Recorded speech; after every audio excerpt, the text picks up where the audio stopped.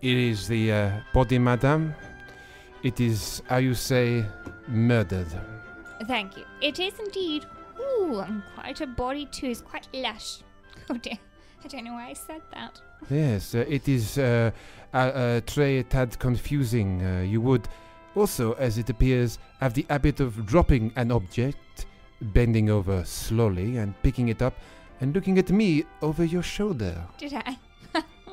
I must mention your moustache looks longer and droopier than normal. Hastings, what do you make of all this? Oh, well, I think I found a clue. That is not what I would call it.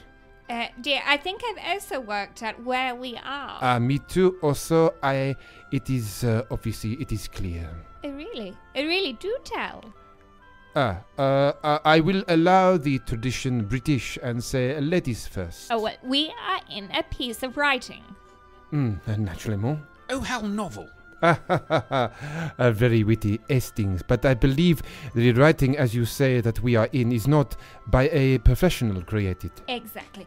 Considering if you look closely, your friend Hastings is wearing high heels, suspenders, and stockings. Good heavens, yes, I am. Praro did not care to mention it in case you are having a crisis midlife, and also I do not judge.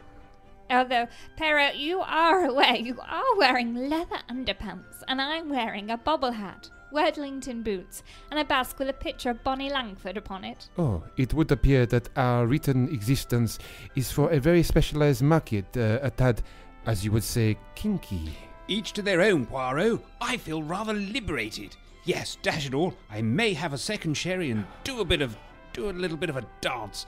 Look at me. I'm dancing crazy. I'm going to party like it's 1929. Well, that will be the two of the sherries you had in the last fortnight, Hastings. Calm yourself. Do not give yourself into desire's base. We are clearly in some sort of fan-made fiction. I agree, but I need more evidence. Oh, does not Benedict Cumberbatch, disporting himself in nothing but a deerstalker on the chaise lounge, not satisfy you? Not from here, but I'm willing to find out. Oh, can I join in? Hastings! Deceased. We must, how you say, get a grip on each other. Let go! That is not helping! Come on, my dear. These are not French known for being passionate. Well, I am... Well, maybe, but I am Belgium. But why not uncover the biggest mystery of all time, what amateur detectives do on their day off? I have no day off. My little grey cells, they are always active. What about our day trip to Brighton, old boy? It was all part of the investigation. I can't fathom what all that very sweaty dancing at the exclusive gentlemen's club for gentlemen had to do with the case. It was vital to uncover stuff. And things. You're not fooling anyone, you know. Oh, go on, Poirot. Let's have a bit of fun. Poirot, he refuses to let it all hang out. If you will beg me, leave you now, I shall go home. Bon, au revoir. I wouldn't go through that door.